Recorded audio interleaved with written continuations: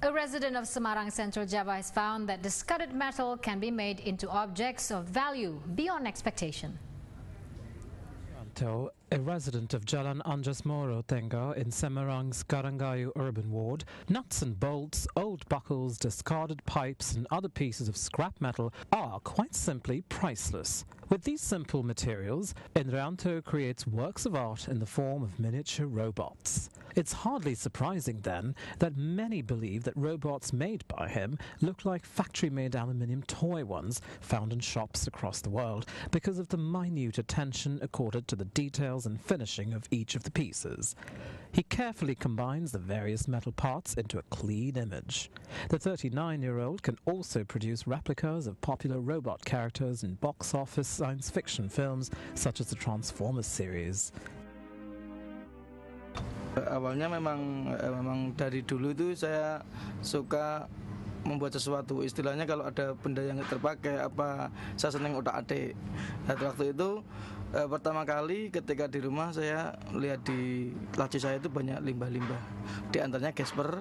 Kemudian gesper itu saya rangkai kok menjadi suatu produk kayak bentuk suatu kayak mobil. Kemudian saya coba tempel-tempel pakai lem.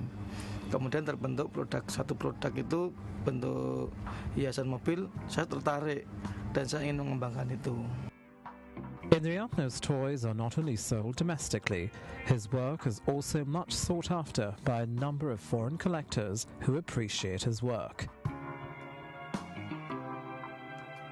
Waktu nyari-nyari di internet itu nyari kerajinan limbah. Nah, saya nemu di situ kerajinan limbah logam.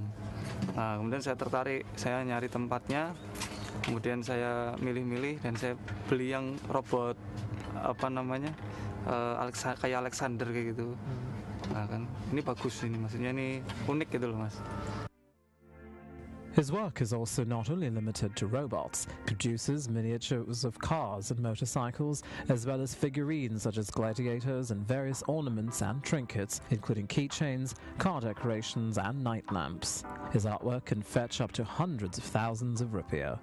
To help market and promote his work, he takes part in local exhibitions. He's a self-taught man who relied on his own artistic talent to produce the metal objects and artwork. He began out of curiosity to weld old metal waste into recognizable products back in 2008 and has now made this his livelihood.